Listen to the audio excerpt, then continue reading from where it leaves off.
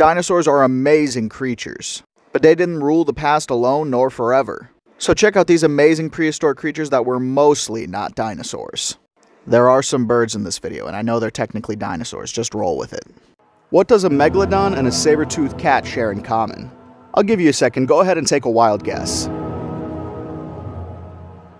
If you weren't sure, the correct answer was overspecialization. Megalodon is a shark of enormous proportion, but a large factor to its success was the numerous amount of large marine animals at that time. And when those prey animals evolved or went extinct, it left them without anything to eat, which eventually led to the extinction of their species because they couldn't change fast enough. Which is actually a very similar story to saber-toothed cats. This group of big cats had evolved to take down large mammal, and as such, while they were incredibly strong, they weren't particularly fast. And they were more than likely ambush hunters. And as their prey got smaller and quicker, they became less and less successful, eventually also causing their extinction. Overspecialization is actually very common in nature and has caused many extinctions. The moral of this video? Don't put all your eggs in one basket. Did you know that there used to be giant hyenas? Meet the Pachycrocuta, also known as the giant short-faced hyena. When I say they're giants, that's no joke. They were up to 3 feet tall at the shoulders and could weigh more than 240 pounds, approaching the size of modern-day lions. Because of their size, these guys would have to get creative. They weren't as quick and nimble as some of the other predators that existed in their time.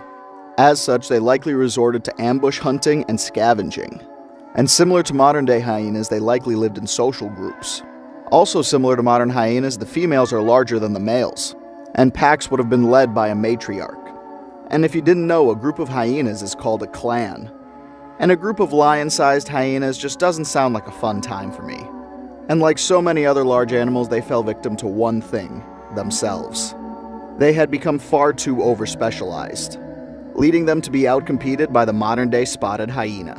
One of the largest fish ever is this behemoth known as Leadseekthis. At up to 50 feet or 16 meters, these guys were absolutely massive. And while they were carnivores in the same way that whales are carnivores. They likely sustained themselves with suspension feeding, similar to whale sharks today. By the way, if you don't look at this face and get a chuckle out of it, you have no soul. They had specialized gill rakers useful for trapping prey. If you're from Minnesota like me and you've ever caught a pike or a muskie before, you might already have some experience with gill rakers. For those of you that don't have experience, gill rakers are tiny sharp points attached to the gill plates. The ones in Leadseekthis were specialized to filter out certain types of prey, which means they likely occupy the same niche that baleen whales and whale sharks do today. Which also means that the death of one of these animals would have been very important for the ecosystem, very similar to whale falls today. And their extinction opened a path for baleen whales. It's interesting that it always comes back around. Alright, I've been seeing some slander lately about my boy, and I'm just gonna say I'm not here for it. Anomalocaris is a certified gentleman. This guy got a 730 credit score right now as an extinct arthropod. He is the shrimp who fried the rice. And he can't even hurt you, he's just a little guy. And he probably only ate small, soft-bodied prey anyway. All in all, what I'm saying is stop slandering this absolute legend. Millions of years ago, everything was bigger.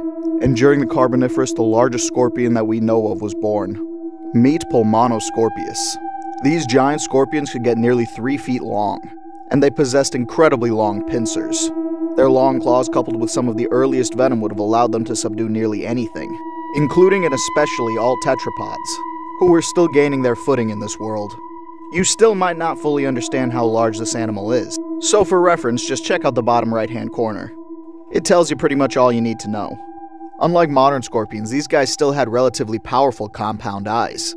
In modern scorpions, these compound eyes are reduced significantly, and I'm not too sure why that is. I'll have to look more into that. Seeing as they were earlier in the scorpion lineage, these guys still possessed a lot more basal arthropod features. And unfortunately for them, nature began to favor the smaller and smaller scorpions, and they'd be left behind in the Carboniferous where they began. The ocean can be a terrifying place, and millions of years ago, these guys would have made it that much worse. Allow me to introduce you to Prognathodon, one of the largest mosasaurs. There are quite a few species of these guys, with the largest one reaching nearly 40 feet long. One of the scarier parts about them is that they're far more robust than other mosasaurs. Their bulky body and incredibly powerful jaws would have allowed them to be generalist hunters. Stomach content from these guys shows them that they weren't too picky. In fact, their feeding habits were compared to modern-day orcas. And if these guys were anything like orcas in terms of personality, it's game over. Like imagine a dumber, angrier, bigger orca. If you watch Casual Geographic, you know that's an L for everybody but the prognathodon. I mean, for Pete's sake, their teeth are designed to both cut and crush. Like doing one wasn't bad enough in the first place. And their jaws are massive, even by mosasaur standards. Like the orca, they are terrifying but beautiful animals. This is an incredibly powerful and ancient Permian predator. Meet an Ostroncevia, the largest of a family of animals known as Gorgonopsids.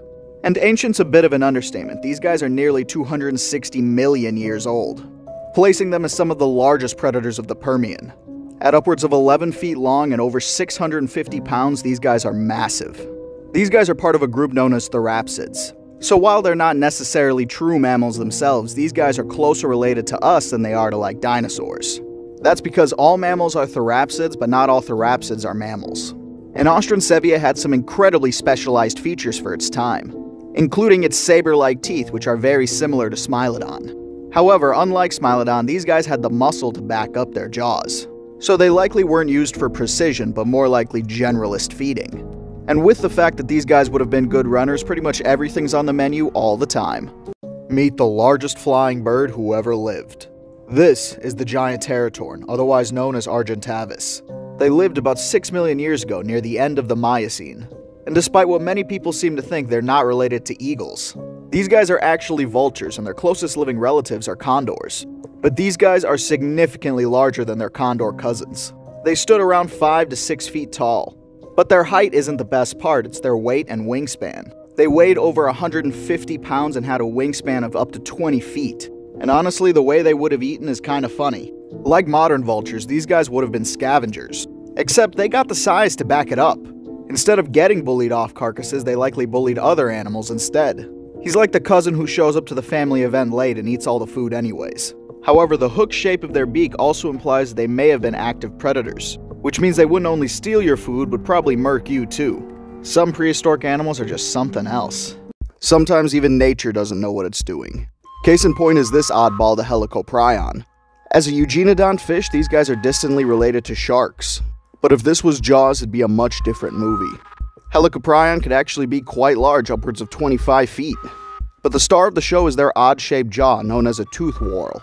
This whorl spirals in a circle in the jaw, allowing for fairly consistent tooth replacement. But how does something like this work? It doesn't seem like it'd be easy to eat with.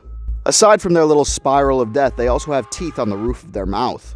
It's thought that they use the front teeth of the whorl to grab onto prey and pull it deeper back into its mouth. The center set of teeth would have been used to hold the prey in place while it was grinded against the roof of the mouth. And the rear teeth would have pushed it down the throat after it had been processed. And while they don't have the strongest bite force, they could likely still attack hard-shelled prey. If they could get their teeth into the soft portion, they could slurp it up like a spaghetti noodle. Not exactly, but you kind of get the idea. This is one weird fish. Meet the hell pig, one of the most terrifying creatures since the dinosaurs. This is a family of creatures known as entelodonts. The largest species could get up to 7 feet tall at the shoulders, and weigh more than 1,600 pounds. Similar to pigs, these guys have teeth consistent with omnivores, and it's likely that their diet was actually fairly similar to pigs as well, because while these big boys got plenty of veggies, they also wouldn't shy away from meat. At the very least, it's assumed they would also have been scavengers. Based on skull remains, they would have had an excellent sense of smell, and it was shown that their teeth had wear on them consistent with bone-chewing animals like hyenas. And while it's still debated, they may have actually been active predators as well, but definitely not an apex like so many other folks depict them as. And despite being called a hell pig, these guys are actually closer related to hippos and cetaceans like orcas and dolphins. So take hungry hippos, swap out one of the hungries for angry, and you got this guy. And they got long legs, so you'd better start running. Let's round off the Halloween season with a true creepy crawly. These guys are the giant sea scorpions, also known as eurypterids. And while they're not actually scorpions, they share very similar morphology. But some sea scorpions, especially those in the Pterygotidae like this Jacalopteryx, were massive, reaching up to 8 feet long. And those within the Pterygotidae had large pincers. And in their heyday, they were the apex predators. But not all of them are massive, nor do they all have giant claws. The average eurypterid is about 3 feet long, so still quite a bit bigger than most modern-day arthropods. These guys are also some of the oldest predators in the fossil record, with some species dating back to over 400 million years ago. And it's thought that their predatory nature may have driven the evolution of many species, including fish. which would make them an important species to nearly all vertebrate evolution on this planet, including us. Luckily for us humans, the last Eurypterid went extinct about 250 million years ago. And as unfortunate as that may be, at least when we take a dip in the ocean, we don't have to see anything like this. Baboons are evil. And they're not only evil, but they used to be much larger. This massive-looking baboon is a Dinopithecus, and they're double the size of the largest modern-day baboons. Modern-day baboons are the culprits of all sorts of crimes, like breaking into cars, to straight up just trying to mug people on the street. Now imagine this, but twice the size.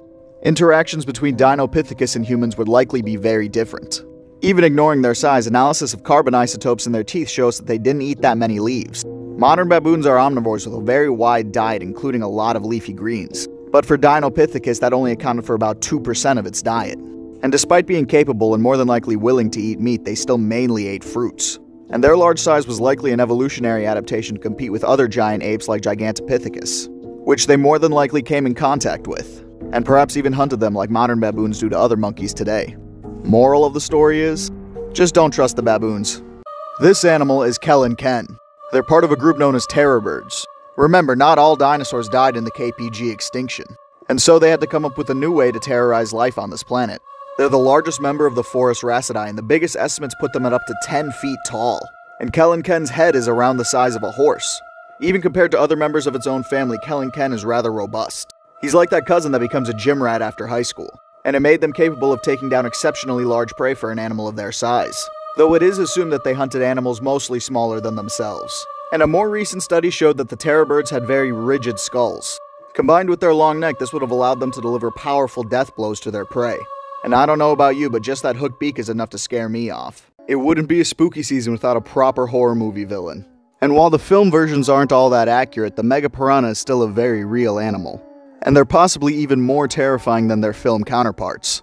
These piranha could be upwards of 20 pounds. And they had an incredibly powerful bite force, anywhere from 300 to 1,000 psi. It would allow them to bite straight through bone and even armored turtle shells. This was likely an adaptation due to their ecosystem, which contained multitudes of armored reptiles like crocodilians and turtles, as well as armored catfish. Some of those armored catfish are still around today. As opposed to their modern cousins' sharp triangular teeth, they had more broadened and flattened teeth.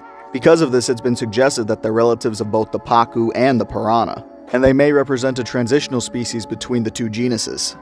And if that's true, then they might also be omnivorous as opposed to strictly carnivores.